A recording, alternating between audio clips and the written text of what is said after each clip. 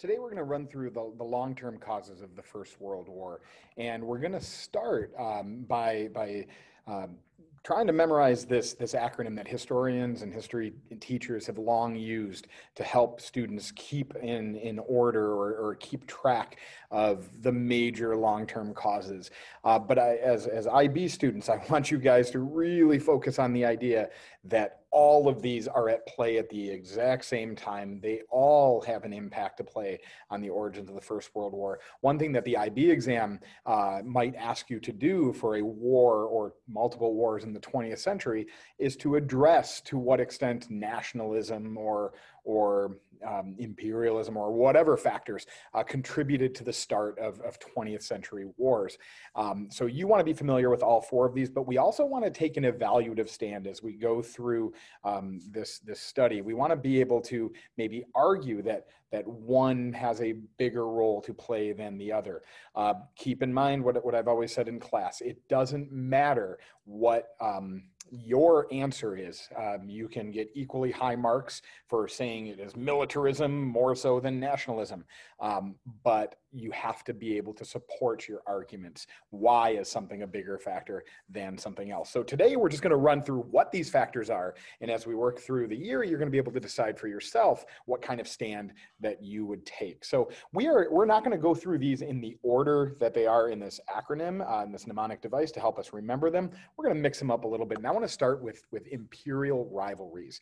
19th century imperialism is an important theme in world history. Basically, these Western European countries, primarily Britain and France and Germany, gobbling up colonies around the world. There's a number of reasons why these countries were expanding their territories. With regard to economic factors, they're coming through the Industrial Revolution, so there is a need for resources and raw materials for industrial production. There's also a need for markets to sell their finished goods to. There is, in addition, a push for countries to feel self-sufficient, that they don't have to rely on anybody else for their resources, because at any time, any country can cut somebody off. That's what we call protectionism. There are also political and military factors to creating overseas empires. These empires created an extension of rivalries that already existed in Europe. So a rivalry between Britain and Germany or France and Germany in Europe can extend overseas. That's a place where these nations might gain a leg up on their adversaries. Colonies also provide strategic military locations for refueling ships, for example. Remember, this is the era of the steamship. So ships heading across the Pacific Ocean or across from the Atlantic Ocean to the Indian Ocean, or even through the Suez Canal and the Mediterranean to the Red Sea. They've got to refuel at some point. So having colonies located at strategic points can aid those naval operations. And finally, colonies are going to provide increased manpower for their armies. If you have a colonial empire, you've got a larger well of soldiers that you can lean on. And certainly all of the belligerents in World War I that have overseas colonies are going to be using those colonial subjects as soldiers and to supply labor in the war. This is also an aspect of nationalism. Empires bring pride into the nation. Remember the British saying that the sun never sets on the British Empire. The Germans, a newer country on the scene, are going to claim that they desire their place in the sun. So having overseas empires can lead to a nation feeling more nationalistic pride. And if we take a look at the map here, you can see that much of Africa, South Asia, Southeast Asia was colonized by these Western European countries. And we see a little more green than any other country or than any other color on that map. That is the Empire of Great Britain, who is the largest empire in the world at the start of the 20th century. As it comes to these empires, we want to focus on at least one specific incident that raises the tensions between Western European powers, and that is going to be the crises that center on the region of Morocco in North Africa. This was a place that was claimed by France. You can see the strategic location of Morocco and North Africa, just south of Spain, at the Straits of Gibraltar. So whoever controls that territory controls or or has at least in part control of one of the most important waterways in the world. France wanted this as a part of their North African colonies, and an agreement between France and Britain in 1904 allowed France to control Morocco. But Germany, rising in power in Western Europe at the time, was not down with that. And so in 1905, Germany is going to be pushing for the Moroccans themselves to clamor for independence. This is that idea of nationalism we'll talk about in a moment, that a people should have the right to rule themselves. And so the French are going to be bent out of shape that the Germans are trying to convince these French colonists to rise up against the French. And so we've got a beef. Ultimately, France comes out of this as the recognized controller of the Moroccan territory, but it raises the tensions between Germany and France.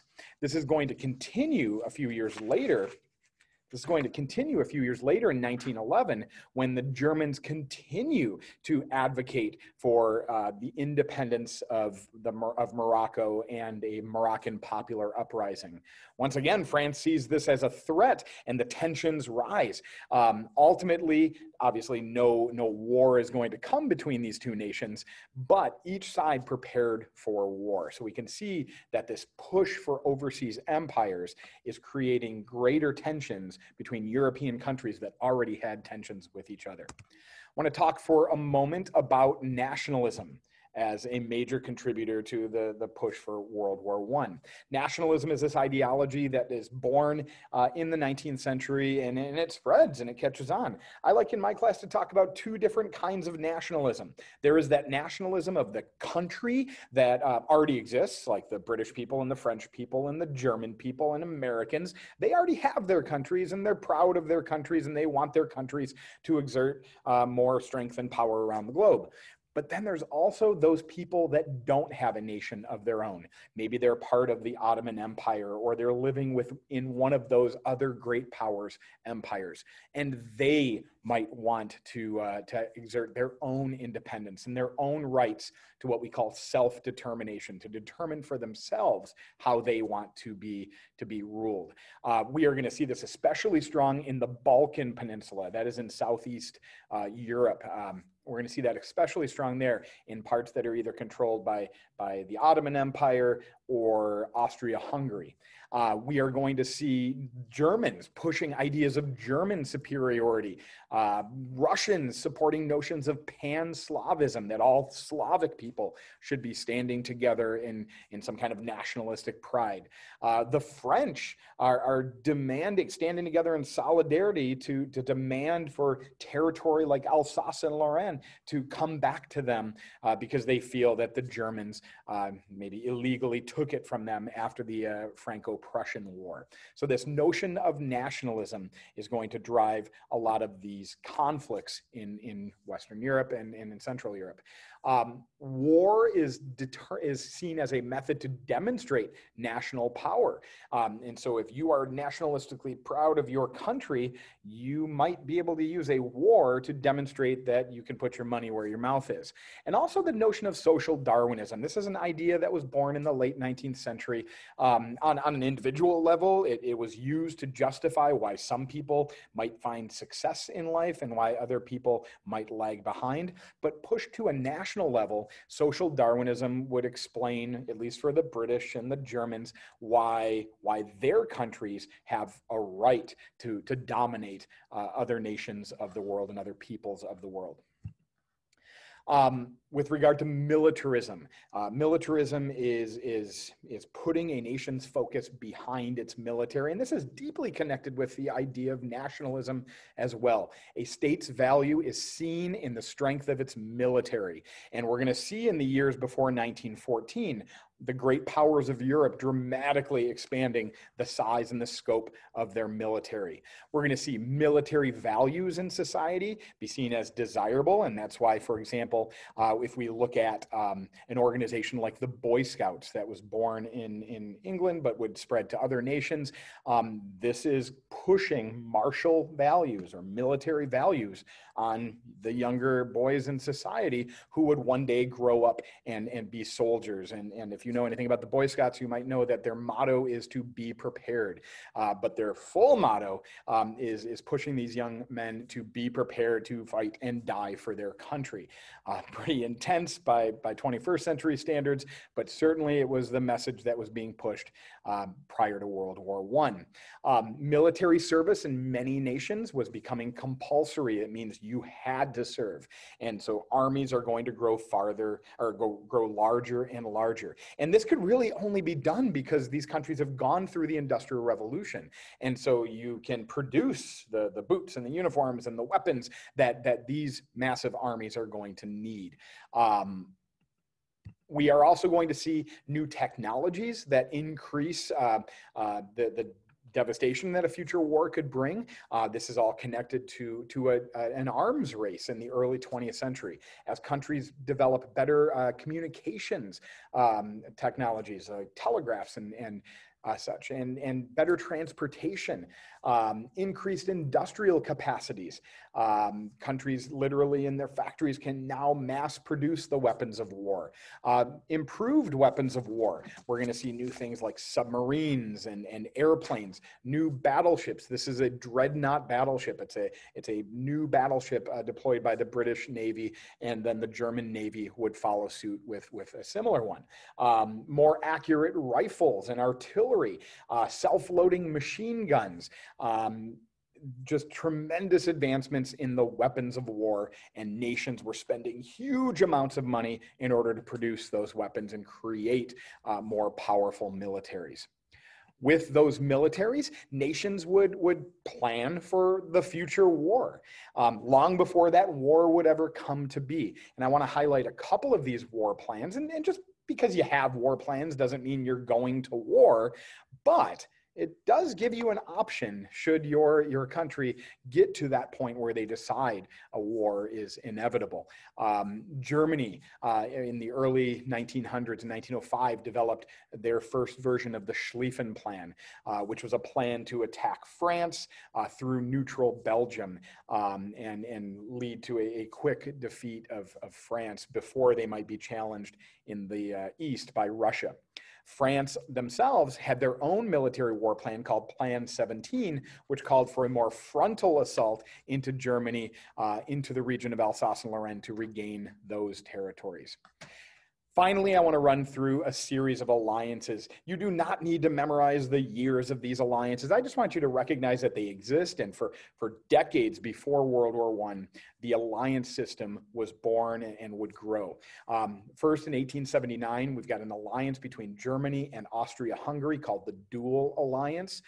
Those countries share a lot of cultural traits with each other, but also the notion that Germany and Austria-Hungary in Central Europe might find themselves kind of divided, surrounded, or as we would see used in your reading, encircled by France and Britain. That dual alliance would grow a few years later to the Triple Alliance as Italy would come into a defensive alliance with Germany, Austria, and now Italy. Please recognize these are defensive alliances. This doesn't mean that if one country attacks someone else, they've all got to attack. This means if one country is attacked, they would all have to defend themselves, or they would all defend each other. That's going to be important to our story of the summer of 1914. The dual entente in 1894. That word entente is a French word for agreement, basically. And so we've got an agreement between the French and the Russians. And obviously you can see this agreement bookends the Austrian-Hungary and German Empire alliance that we see in Central Europe. Later, the British and the Russians would sign their own entente along with the British and the French. These agreements would eventually turn into the Triple Entente by the time we get to World War I, when all three ultimately agree to fight against the Germans. So there you have it: militarism, alliances, imperialism, nationalism. We'll talk in a little bit about some of the historiography of this time period and what ideas some historians are going to argue about which is more important than others. But you just make sure you're able to speak on all four of those, and you yourself can make a decision on which ones might pull a little bit more weight. See you next time.